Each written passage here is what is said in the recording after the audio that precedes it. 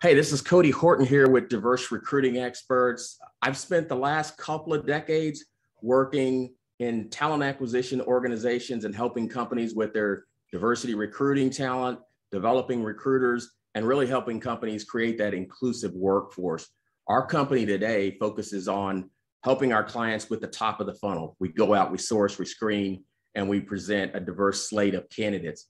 Wow, we've got some crazy times right now. This is one of the most challenging recruiting periods that I've ever seen in the whole time that I've been in recruiting, and that's over a couple of decades, probably almost 3 decades. This has been a busy year. I know that recruiters are tired, hiring managers are tired, candidates are tired, people are taking breaks. So what I'm hoping to do today is just to share a few things that will help you as you finish out this year and you get ready to kickstart your 2022 hiring. So one of the things that I want to talk about, I'm going to use this mnemonic. I'm a big fan of using acronyms to remember things. And the mnemonic is PAID, P-A-I-D. And what the P is, it's for prioritize. The A is for align. The I is for interview. And the D is for decide. And so I'll talk a little bit about that as it relates to hiring directly. But one of the main things that I want to talk to you initially about is you really have to prioritize what you're going to finish in 2021. Is it hiring? Is it training?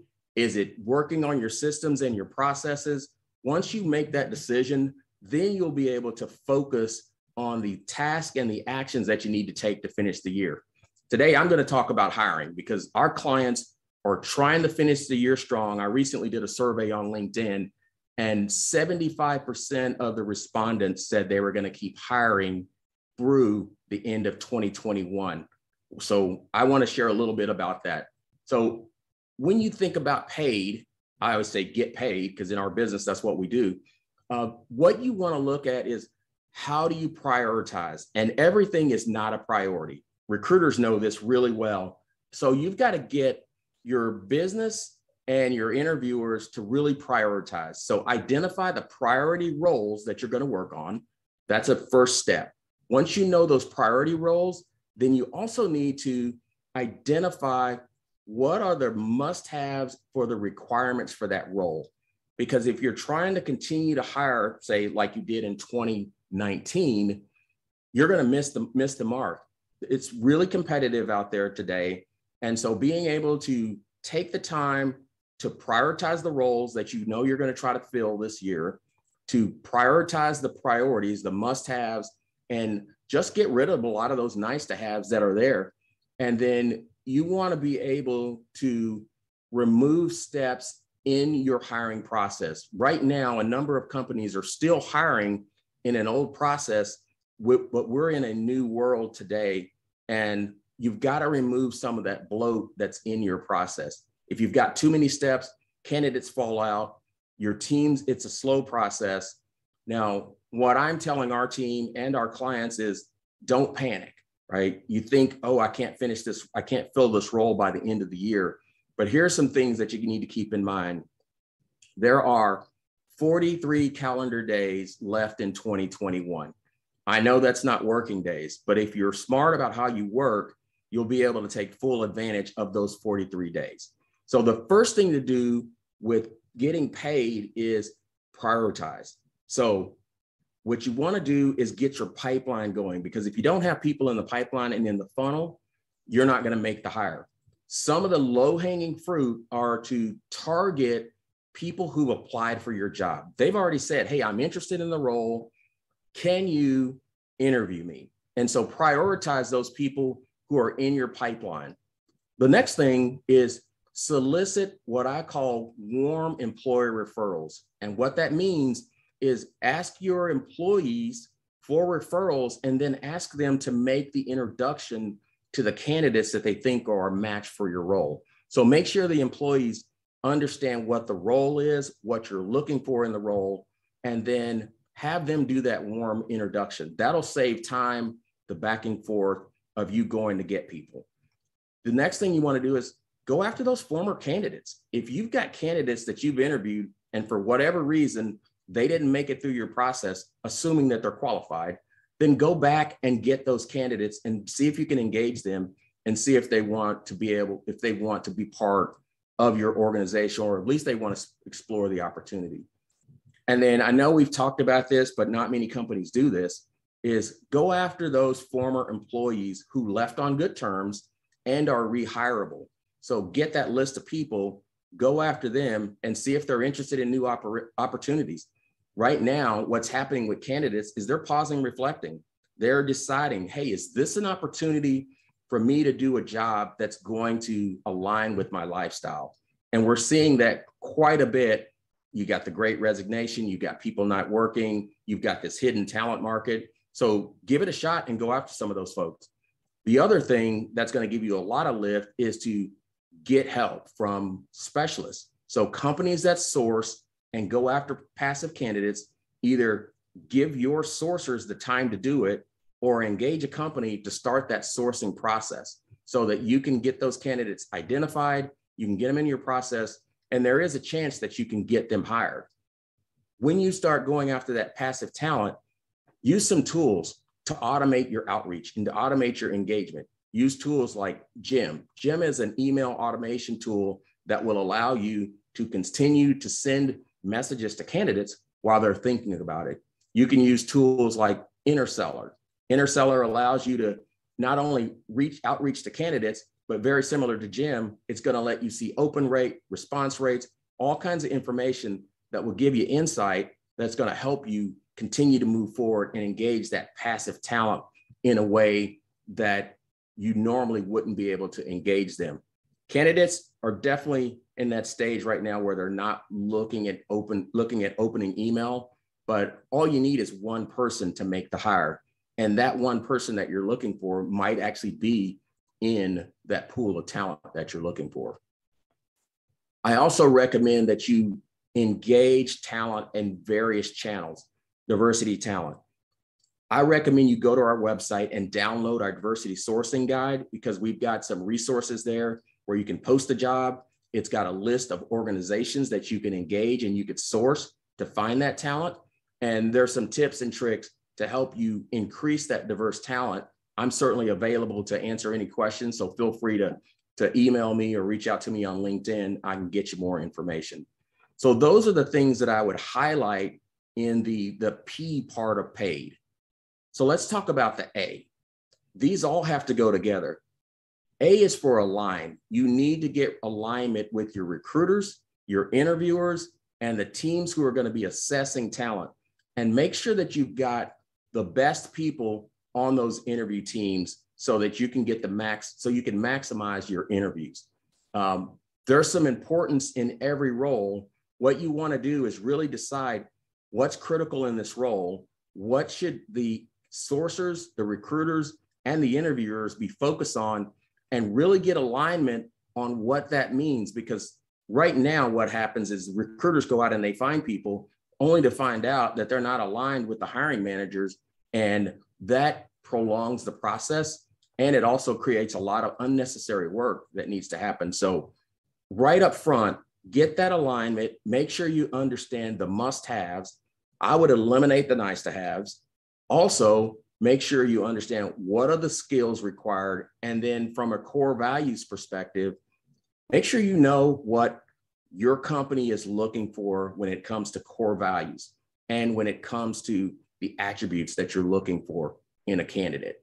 One way to ask that is, how do people get work done in this company? One way might be they drive for results, or they help first, or they have leadership and integrity. Those are things that you want to evaluate, because those core values are more critical to your company than just the skills. You can teach the skills.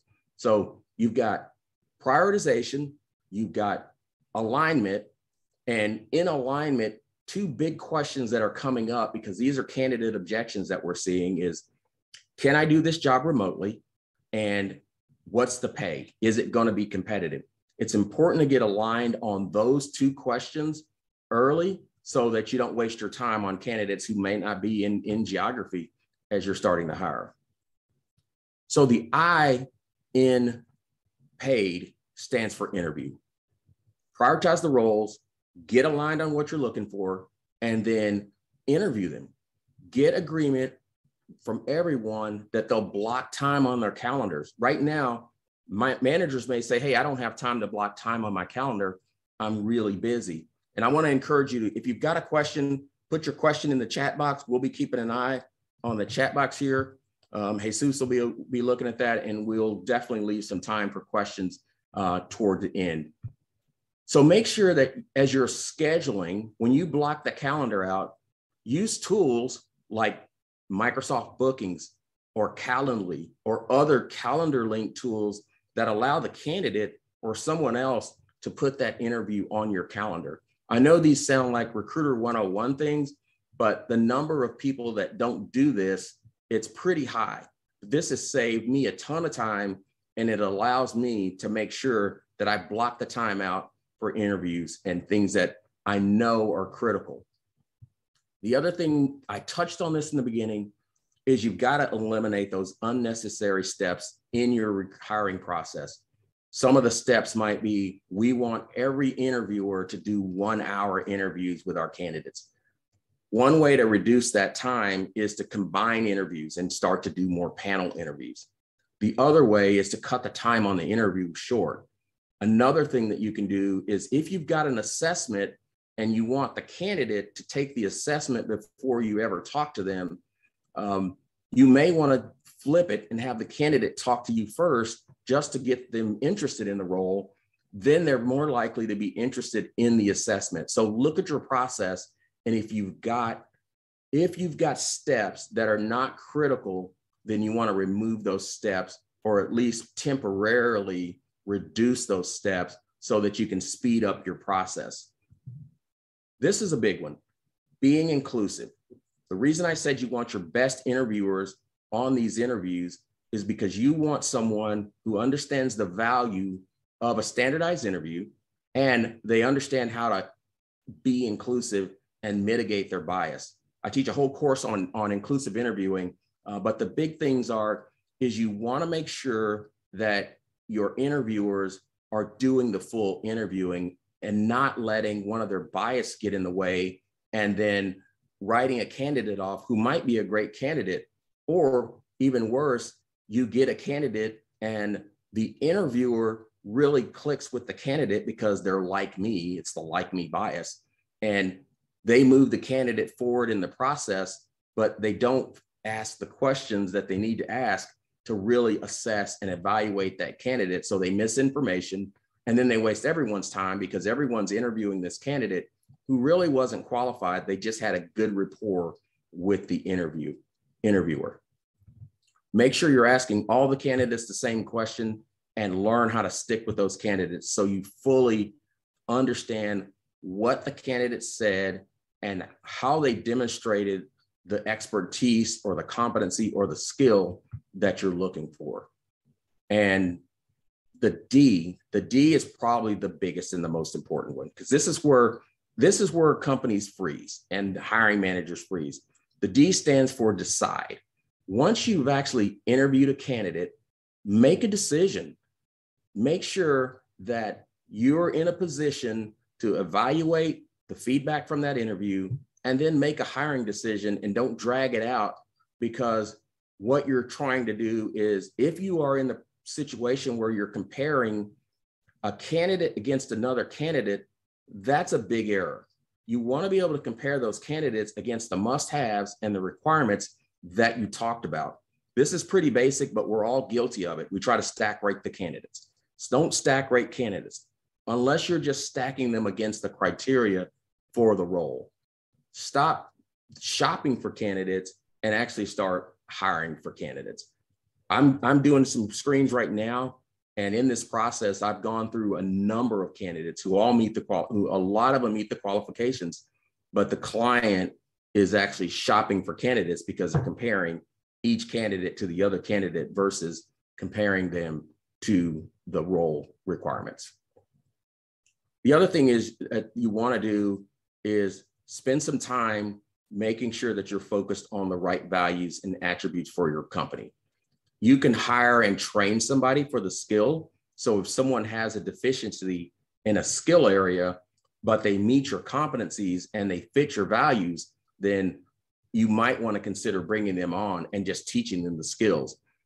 What's the cost of vacancy, right? If you leave a role open because you're looking for the perfect candidate, what's the cost of that when you could have probably hired somebody who might be deficient in a skill and you could have taught them the skill? So I'm gonna pause for just a second before I go on, just to see if there are any questions. Let me just check the chat.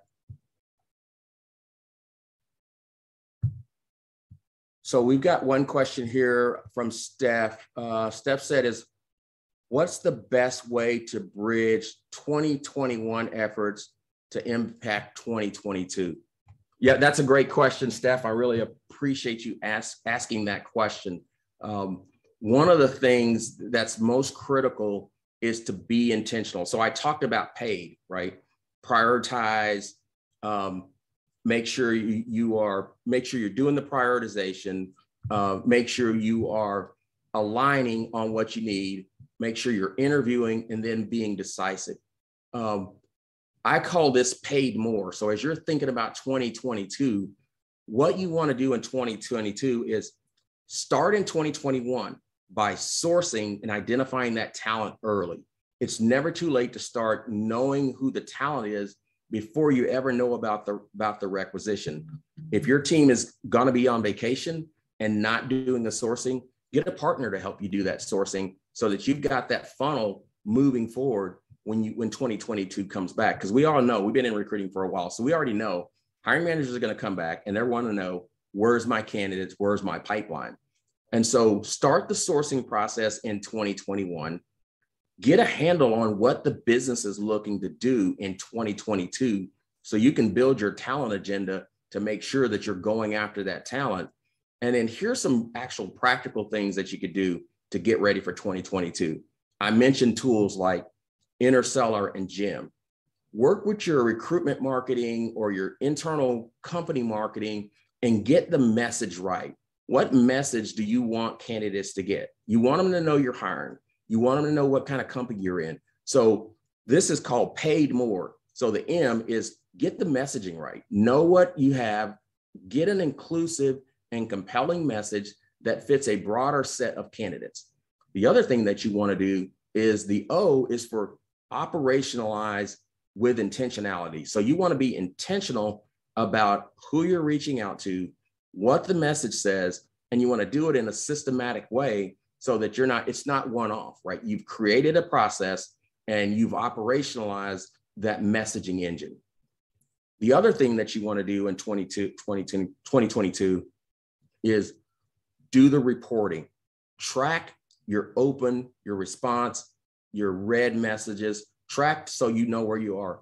Track who's in your pipeline. So get those reports so you can make some data-driven decisions on tweaking the messaging, tweaking the places your outreach, review your data from 2021 to see how did we do on hires? What was our interview to offer ratio? What was our submission to interview ratio? How many people did we actually have to source to get someone in the process who wanted to talk with us?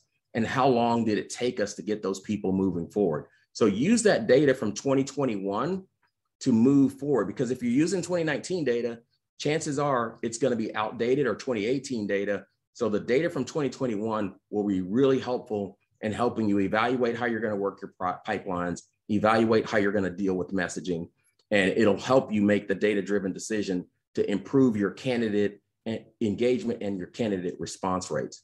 So that's the R in more.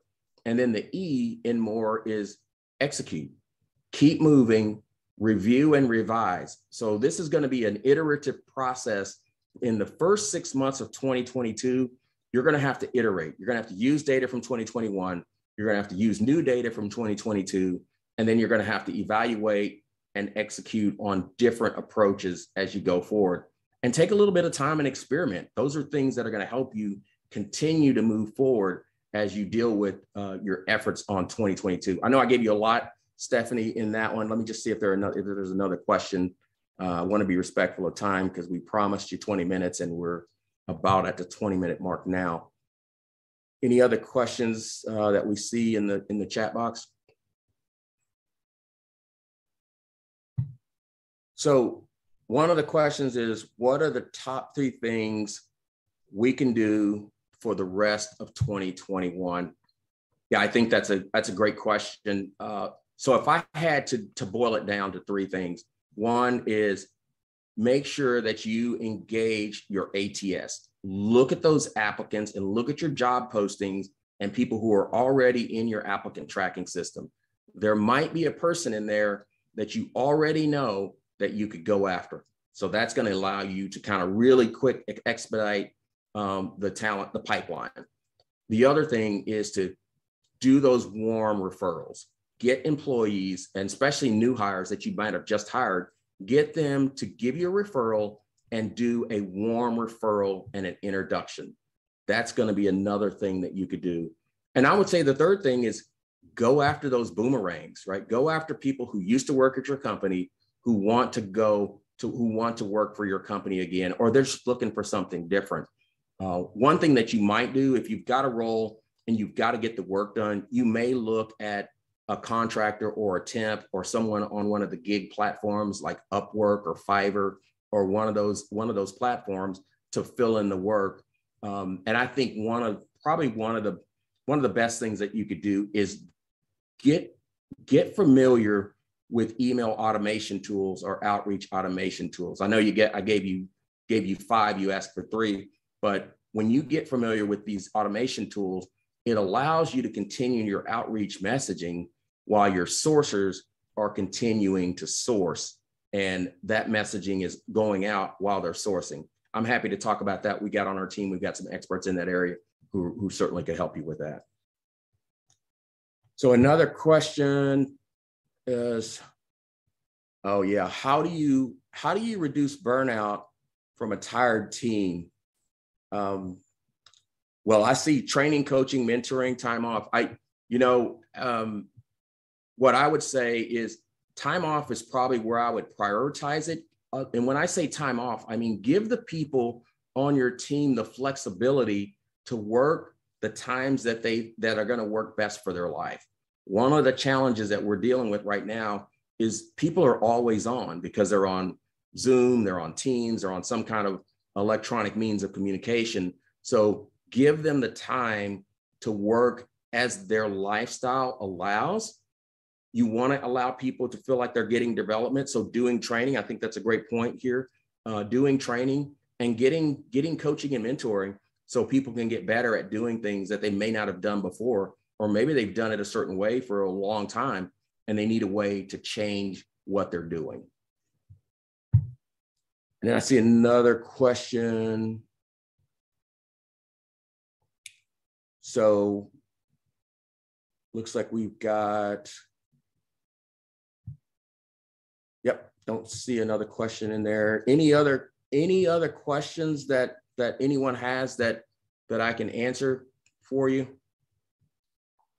I received that last one in private mode, but I think it's a really good question. What big mistakes are you seeing in companies right now? Okay, great, thanks. Yeah, that's a great question. So one of the big mistakes that I'm seeing companies make is they're trying to do business as usual. We're in a totally different market. Some companies think that we're going to go back to the way it was, but we're not. And so they're trying to do business as usual. The other thing is they're trying to do everything themselves. When you're trying to do everything yourself, there's just no way to get it done. So my recommendation is to get specialists, right? If you don't have a sourcing team, don't necessarily go build your own sourcing team unless you're committed to that. If you're trying to hire diverse talent, don't try to build your own diversity sourcing team. Go out and get people who can help do that. There are a lot of companies that do that. That's certainly what we do. But go out and get people who can help you do that, or join a group that can help you. You can just bounce ideas off of. You don't have to do it. You're not in it by yourself. Everyone's having the same problem.